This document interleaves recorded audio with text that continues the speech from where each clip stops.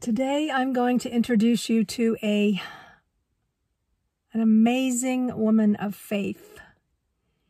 And her name just happens to be Faith. She travels with her adult daughter. Her name is Faith. Faith says you got to have a little faith. She and her daughter have worked and traveled all across the USA. And Faith has also backpacked in Africa.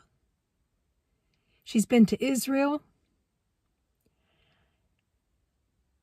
She has an amazing story of how she has just gone out full-time. I say living life large times 10. I can't wait for you to meet her. So with no further ado, hope you'll join us. Faith! Hi, Linda! Hey! Wonderful to see you again. We ran into each other, I think, a couple days ago, but really first met in 2020, right? Yes. At the WRTR. Right, but before that, because I knew you from YouTube and I watched you and you helped me start my journey. Aw, blessings to you, girl. Yes. Thank you for that. You know, divine intervention. Yes. God's using this babbling brook, I guess. Absolutely. So how are you doing? I'm wonderful, fabulous. Good, good, good. And I think, so what's your travel journey looking like right now these days? Full-time, part-time, what are you? Oh, I'm anything you want to share? I am full-time. I was backpacking Africa, so. Backpacking in Africa? Yeah, in take me with 2019. And that's all I owned was in my backpack because I gave everything away, dropped the house, dropped everything to do this adventure. And then after I traveled for a year of 2019, I came back from Israel and I was like, I'm going to get a car. So I got on Craigslist at 7 o'clock in the morning. By 10 o'clock, I was on my way to Miami, Florida, bought a Honda Odyssey minivan, and started my journey just like that. Just like that. Just like that. So I'm telling you, you don't let any grass grow under your feet. Absolutely. There's sand in the desert. I stomped on all the grass. Oh, that's fantastic. Oh my gosh. Yeah. So what were you doing first? Backpacking in Africa. I'm telling you, everybody I meet has a first. I have never met anybody in my life doing that. Yeah. Did you see cool animals? Yeah, I did a safari. My favorite was riding the camel in Ethiopia up to the volcanic mountain. That was my favorite. I love camels. Well, talk about living life large. I think you're living life gigantically. Oh, yeah, yeah. When I retired in 2017, it was on. All on. Oh, that's fantastic. So you don't have a home base? No, my daughter just had a son, and so I spent a year there after she had the baby, and then I left again. Are you traveling with anybody now, or? Yes, I'm traveling with my 26-year-old daughter. You're kidding. Yes, that's fantastic. Yes.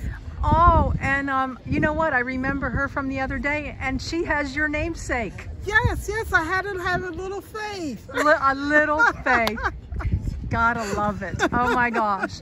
Next time around, I'm gonna do that. That's fantastic. That's awesome. And how's she liking it? She's loving it. She's like being like, what kind of rig are you in now? We're still in the Honda Odyssey. Really? And you're still getting along as mother and daughter? Yeah. She isn't buried in the desert yet. So. No, okay. She's not run away from mom? No, she hasn't run away. She's liking it. Oh, that's wonderful. You must have a good, solid relationship too. We do. We've been doing nomad jobs along the way. Oh, tell me about that, or tell us about that. Oh yeah, we started. It's a merchandiser, and we were setting up Dollar Generals and stocking their shelves and stuff like that in their new stores that were opening up. And we started in Myrtle Beach, and we worked. I wanted to go to Mount Shasta, so we worked across country. To Mount Shasta?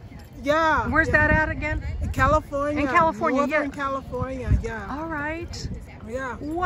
Yeah, we worked our way across country and enjoying ourselves. Then we came back and worked a couple of months in Colorado. And then I injured my foot, and that was took 3 months to heal. So what do? I go to Hawaii to heal. Girl. And did you actually stealth there on the streets or what? I was going to stealth. A friend of mine lived there, and she was going to rent her van to me. And then, you know, something happened that fell apart, and she couldn't rent it. But I couldn't walk. It was 2 months in, and I still was on a cane. So I got to stay in her basement. Was beautiful. Yeah, any basement in Hawaii. I'll live there. Yeah, and I just put my foot up and just for 2 weeks solid, just laid in her basement. And the palm trees healed you. And they healed. And the weather. And they talked to me, and you know, the Christ consciousness came in and healed me and all kinds of stuff. Oh wow, that is fantastic. Yeah. And was your daughter back in a certain area, or? She went back to Philadelphia with my daughter and grandson. While I was in Hawaii. Philadelphia, Hawaii. Okay. Yeah. And after I spent like 3 weeks healing, then I went to a cryon retreat in Kauai. What's a cryon? Cryon is he channels the Palladians and he's really interesting. That's all I can say. Okay, interesting. Yeah, that'd be a different video, different day. Different day. Yes. Right, wow. right. And then what did you do in Israel? In Israel, I just was there. I was like, after I came back from Africa, I WOOFed, you know, Worldwide Organization for Organic Farms. Oh. WOOFing. Okay, and that's where you go onto a farm and you kind of help them. You plant seeds, you grow, and they give you meals and a place to stay, and you help them on their farm. So I did that on the Big Island back in 2018. Wow. No, that was the beginning of 2019. I can't remember. Anyway. I think I got to step up my game. I thought I was living life large. Oh my gosh. Yeah. And so after I left Hawaii, I went to Taos, New Mexico, and then I WOOFed there, and then I found out there was this guy. I got to backtrack. This guy I met in Rwanda, Africa. He was from Arizona. Oh my gosh. He was like, oh, when you go to New Mexico, you have to go to the ashram. I'm like, ashram? I'm not into Buddhist. Yeah. But you have to go to the ashram. And he kept saying that. And we kept in touch. I only met him overnight at a hostel there. But, so a year later, you know, like, hey, I'm in New Mexico. He said, oh, you got to go to the ashram. And so I found that I was only a mile from the ashram, so I walked up to the ashram and I couldn't leave. I was like, I'm home. And so their motto was to love everyone, feed everyone, and be kind. You know, that's all. And all you do, and you know, you volunteer and you give back, and they feed you. You know, they have these big meals every Saturday and Sunday and Wednesday, and it's like anybody could come and eat, and it's just volunteer. and they have a big farm in the back. They grew their own foods and stuff, and I was like loving it. And wow, and so God just never let that out. Yeah, He just kept bringing that guy back. Right, you got to go to the ashram. Like, why? What? Yeah. Okay, I'll go. Yeah. That's fantastic. And so I kept bugging them. I want to chop vegetables, and so they were like, okay, come and stay. Wow. So, and they said you could camp out, pitch your tent on the backfield, and you could stay. Oh, there was a lot of people pitching tents back there, so no problem. And then after a week of back there, they were like, okay, there's a position opening up. You can have a house, a room in our house, and so you can spend the winter time. Yes. But after 3 months, itchy feet, and I said, Gypsy soul. Yeah, I was like, I want to see the pyramids. Oh, that's fantastic. So bringing me back to the Middle East. You asked me what I do in Israel, so that's a long way around to Israel. Oh, that's great. That's great. And how many states have you been to? We're bringing you back to the States. The States, I've been across country.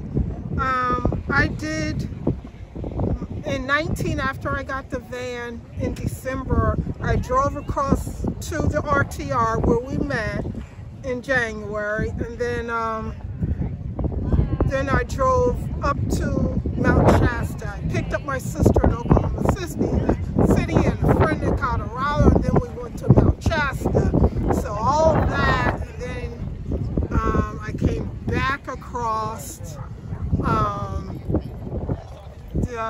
to South Dakota, and then back down. So you've been all over. Yeah. All over. Yeah, wherever. Well, Faith, it has just been beautiful. I could talk to you for another 5 hours, which we can do. And I thank you so much for sharing and being a follower. I really appreciate that. You have some extraordinary stories. And I guess lastly is, if you haven't already, when are you writing your book? Oh, I'm like the clouds. The clouds can't write a book because they move so fast.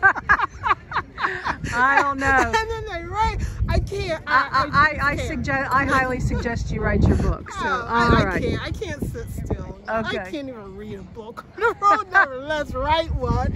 Oh, that's funny. I just love it. Love meeting people and telling my story and getting them on the road. My sister's on the road now. I have another friend who, packed up her 4-bedroom, and she's on the road now. All right. And I'm like, you're going to get the whole world on the road. I'm going to get us on the road. Get us on the road, girl. So with that, Faith, blessings in your day. Yes. And joy in the journey. Yes, thank you. And I'm Faith. I live in peace and light. That's the name of my vehicle, Faith and Peace and Light. It's Truth and Light. Truth and Light. Yes. Fantastic. Yes. What a blessing you are, Faith. Thank you so much. Thank you, Linda. We'll talk to you again. Okay, take care. You too.